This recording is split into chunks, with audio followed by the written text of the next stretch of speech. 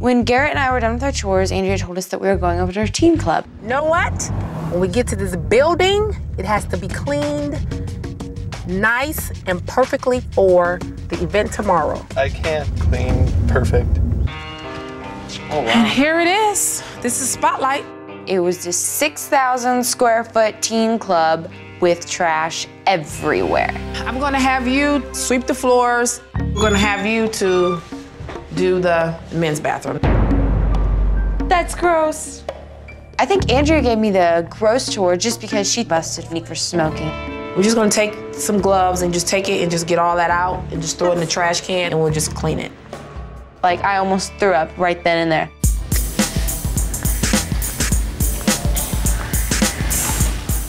Just pick it up from there and then we mop after that. I could tell right off the bat that they didn't really have a clue on how about cleaning up and any type of responsibilities like that. I could just tell it was going to be a long afternoon. I need to run to the bank, so I made you a list. Lysol and spray down all the tabletops, vacuum the stage. The windows. The windows inside and out as far as you can go. Empty all the trash bags, and we'll be back probably in like an hour, okay? So I expect for you guys to be working and not playing around. No pool table, no video games, and none of that. We need to clean up. Okay. When I left them with specific orders to do the things that they should do, this is something that I knew would take them at least 5 hours. They're gonna be gone for like an hour, probably I think it's gonna be longer than an hour. So let's like get this done really, really fast so we can play pool. That's what I was thinking. Man, I suck at cleaning windows. Who puts gum on a window? I'm about to do this the lazy way.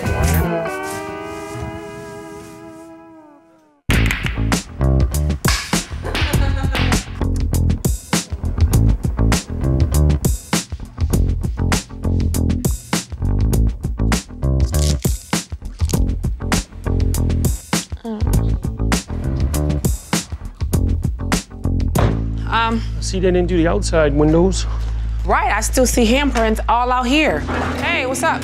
She can't figure out how to make the vacuum work, but other than that, it's all good. We've only been gone like an hour. Usually we're here cleaning this building like 4 or 5 hours. You do outside, you see the outside still, I see fingerprints all outside. Are there fingerprints on the outside? This looks, there's like, it's all smeared over here. What did you use? She used a sponge and I used paper towels. The what? Sponge? She's using a sponge. That's just like, Tia knows better than that, and she's only 6. Look at the tables.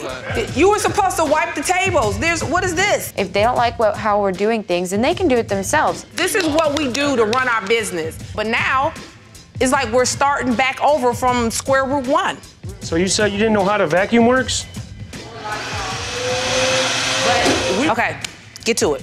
Sweep the floor, mop the bathroom floor. I'm not, did it. Okay, you cursing. Don't well, curse. I'm angry. I mopped and you don't curse believe at me. When she came in and started freaking out on me, I was pissed. What do you have there to clean the window? Windex and a paper towel to clean the window. No, that's not. That's not blue. Blue Windex. Thank you. Take the outside. This isn't done right. This isn't done good enough. You. When I tell you to do something, you need to do it and do a good job and do your best and don't slack off on it. They're just gonna be here until it's done.